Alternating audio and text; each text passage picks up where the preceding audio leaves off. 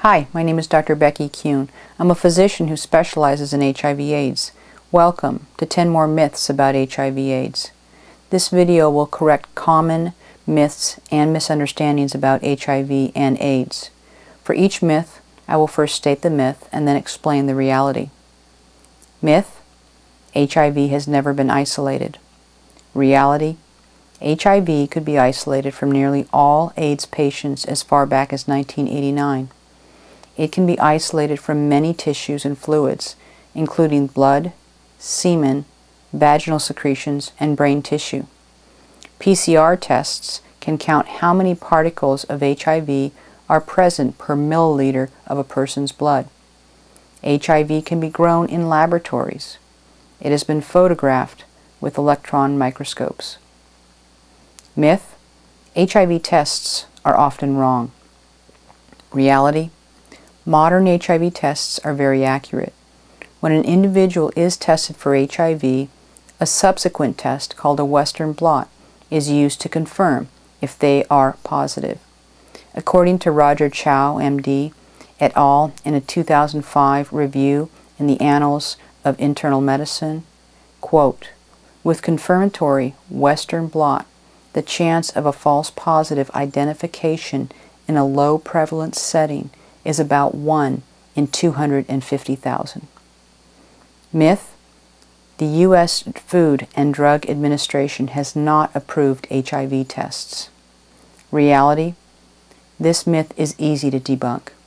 Go to Google and type in, double quote, donor screening assays for infectious agents and HIV diagnostic assays, end double quote.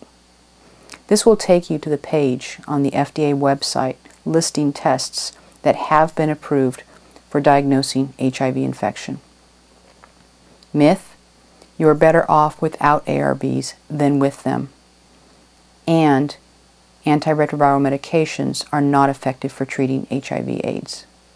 Reality: like other medications, ARVs may have unpleasant side effects. Sometimes these side effects can be fatal. However, studies have shown that when patients' HIV disease is advanced enough to require treatment with ARVs, they will on average live longer and have slower progression of HIV to clinical AIDS if they are treated with ARVs than if they are not treated. A meta-analysis of 54 clinical trials published in the British Medical Journal by Rachel Jordan et al. Showed that treating patients with one ARV reduced progression to AIDS or death by 30% compared to a placebo. Treating patients with two ARVs reduced progression to AIDS or death by an additional 40% compared to one ARV, and using three ARVs reduced progression by an additional 40% compared to two ARVs. This point is really important and worth emphasizing.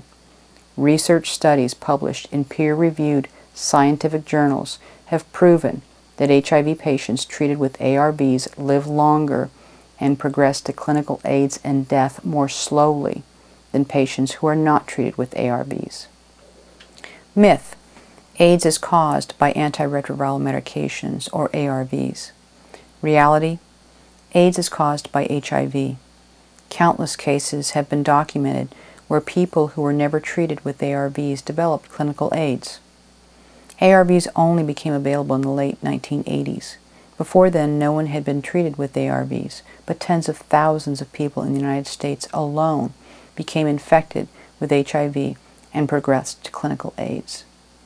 Hemophiliacs infected with HIV early in the epidemic had never been treated with ARVs, yet they became infected with HIV and then developed clinical AIDS.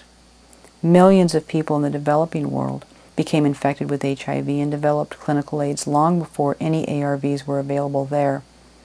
Infants who were infected by HIV during childbirth or through nursing with breast milk have been seen to progress to clinical AIDS, even if they've never been treated with ARVs. If people are infected with HIV, studies have shown that they will generally develop clinical AIDS if they do not get treated and enough time passes.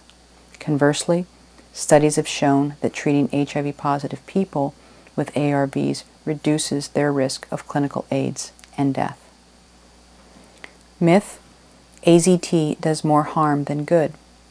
Reality: these criticisms of AZT are out of date, since AZT is no longer used alone for the treatment of adults or in the doses previously prescribed. Modern, highly active antiretroviral therapy, or HAART, uses multiple antiretroviral medications simultaneously and is much more effective than AZT alone. But even before HAART was developed, studies showed that AZT alone saved lives. According to the National Institute of Allergy and Infectious Diseases, a study known as BW002 showed that only 1 of 145 patients treated with AZT died, compared to 19 of 137 on a placebo. The same study showed that only 24 patients on AZT had opportunistic infections, compared to 45 on the placebo. Myth: AIDS is caused by use of inhaled recreational drugs such as nitrites, also known as poppers. Reality: in the early 1980s, at the very beginning of the HIV/AIDS epidemic, before HIV was isolated and shown to be the cause of AIDS, some researchers thought that AIDS might be caused by the use of inhaled recreational drugs such as nitrites. Studies have since shown that AIDS is caused by HIV, not by the use of nitrites. A Vancouver study of 715 gay men compared the HIV-positive individuals and the HIV-negative individuals. Discussing that study, the National Institute of Allergy and Infectious Diseases notes that, quote, among 365 HIV-positive individuals, 136 developed AIDS. No AIDS-defining illnesses occurred among 350 seronegative men, despite the fact that these men reported appreciable use of inhalable nitrites and other recreational drugs, end quote. Among the HIV-positive men, there were 101 AIDS-related deaths. Among the HIV-negative men, there were none. CD4 counts dropped among the HIV-positive men, but remained stable among the HIV-negative men, regardless of whether they were using nitrites. Myth: AIDS is caused by injection drug use, not by HIV.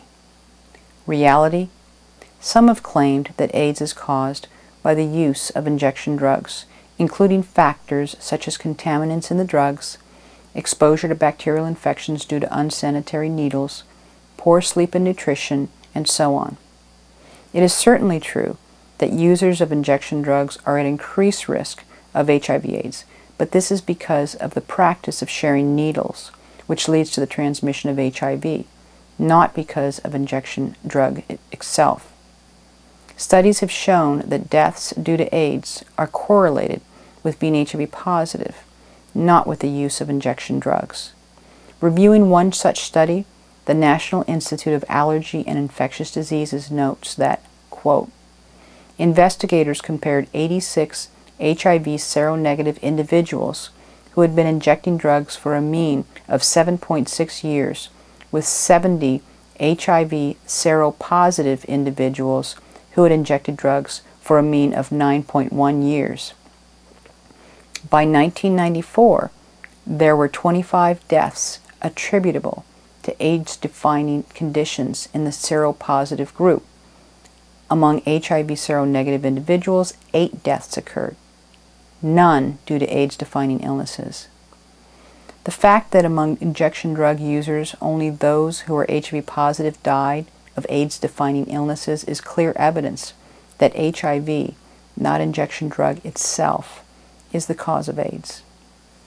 Myth: humans created HIV.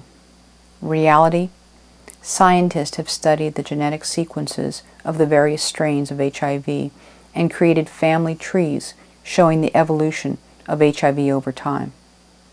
According to a study by J.D. Reeves and R.W. Doms, published in the Journal of Genetic Virology, HIV-1 jumped to humans from SIV in chimpanzees and HIV-2 jumped to humans from SIV in the sooty mangabe monkey. Moreover, according to a study by David Hillis published in Science magazine, quote, analysis of the molecular divergence of SIV and HIV genes establishes 1931 as the date of origin of the HIV-1 M group viruses, the principal cause of the AIDS pandemic, end quote. Myths like these are harmful because they confuse people about the origin of HIV and its role as the cause of AIDS. Make sure you get accurate information about HIV and AIDS. Don't rely on rumors, myths, claims without evidence, or obscure web pages and videos posted on the internet. Base decisions about your personal health and safety on the findings of research studies published in peer-reviewed scientific journals. HIV causes AIDS. HIV tests can accurately determine whether or not you are infected with HIV. ARVs are effective for treating HIV/AIDS and saves lives. Knowing the facts about how HIV is transmitted can be the difference between life and death. Protect yourself and those around you. Take steps to avoid contracting HIV and to avoid transmitting it if you are HIV positive. This is Dr. Becky Kuhn.